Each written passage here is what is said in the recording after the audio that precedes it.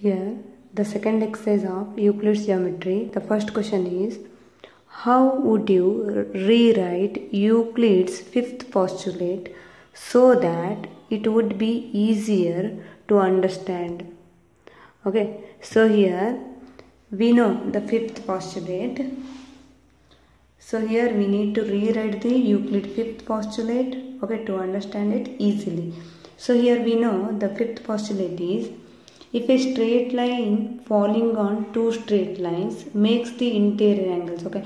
So we know when a straight line which is falling on any two straight lines, okay. So here these are two straight lines, here one line is falling. So here it makes interior angles, okay. Here we have 1, 2, 3, 4.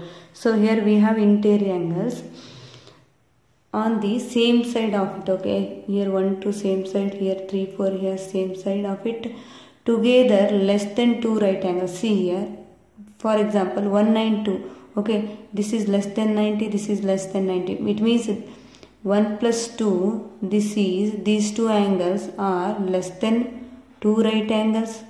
2 right angles means 90 plus 90 is 180.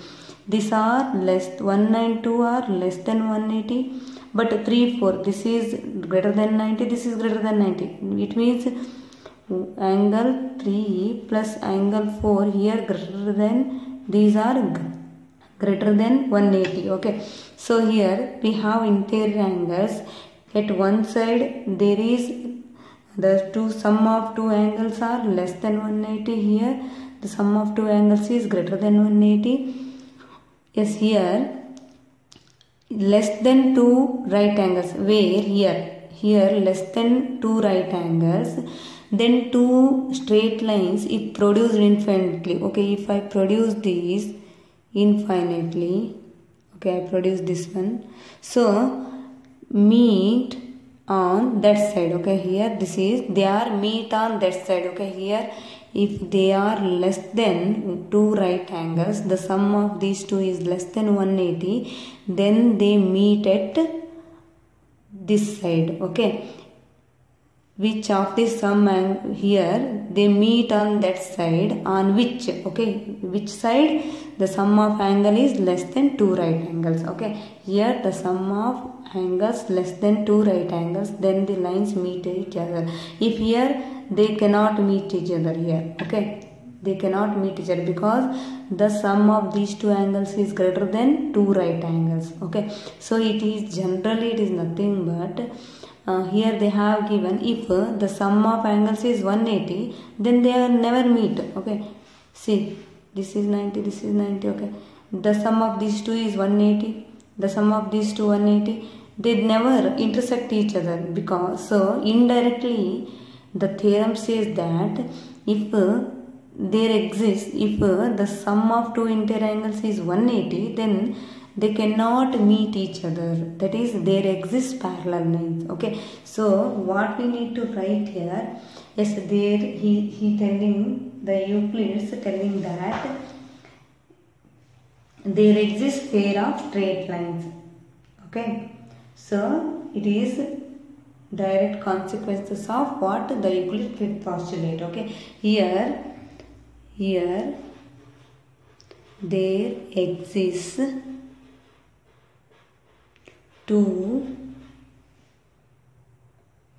pair of straight lines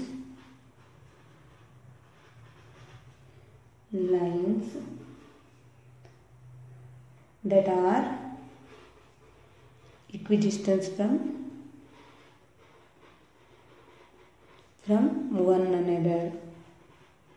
So for example, see here, you can take, if I take here lines, two lines, one is L and another is M, okay. So here two lines L and M, okay. Here in this there exist two lines L and M. Here what we need to write here, the straight lines that equidistant from one another, okay. So here consider,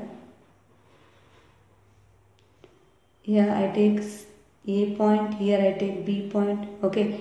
A on L and B on line M.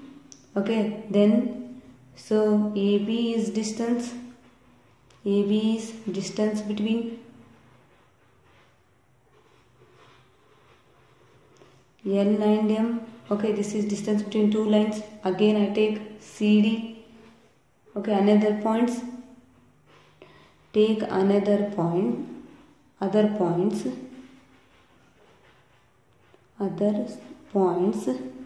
C and D, and CD is distance between L and M. Okay, CD is also distance between L and M. We know that these are perpendicular distance. These are equidistance. Okay, so therefore we know that AB is equals to CD. Okay, here the distances are same. So if distances are same means these are parallel lines.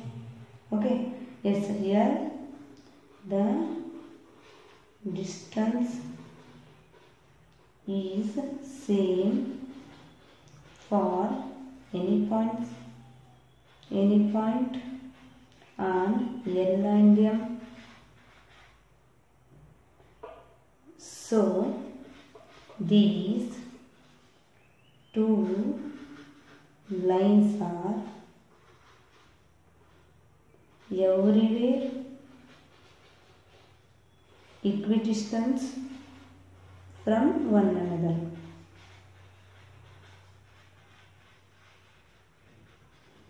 Okay, they are equidistant from one another on any point of the line.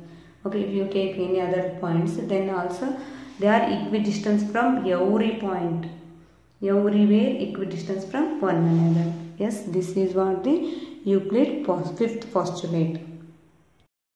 Yes, second question is, does Euclid's fifth postulate implies the existence of parallel lines? Explain. Okay, so here whether it implies the existence of parallel lines or not. Okay, we will see the fifth postulate. Okay, so here we know when a line N falls on L line M. Okay, so here I take N line, this is consider N line which falls on L line M, two lines. Okay, therefore so this is the line N which falls on L and M. There exist the interior angles. Okay, 4 angles here at this side. 1 plus 2. These two angles are less than 180. So that's why they intersect at each other. Okay, here in this case 3 plus 4, the angle sum is greater than 180. Okay, here they cannot intersect each other. Okay, so here at this side they intersect. They means here L and M intersect. Okay, so here they cannot intersect. Okay, if you think if there is not less than 180. If you see, if a line I take, if a line here N which falls on line L and line M. Okay, so here in this case I take, so 1, 2, 3, 4 angles here. 1 plus 2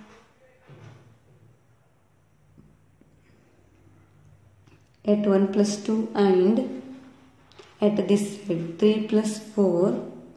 Okay, the line cannot meet each other. The lines cannot meet each other.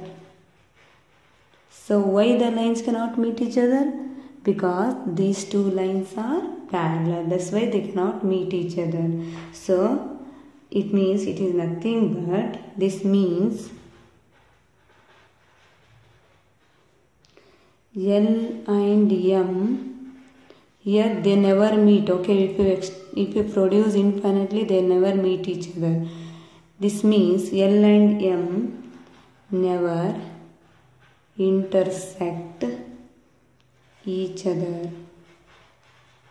So therefore the lines are said to be parallel.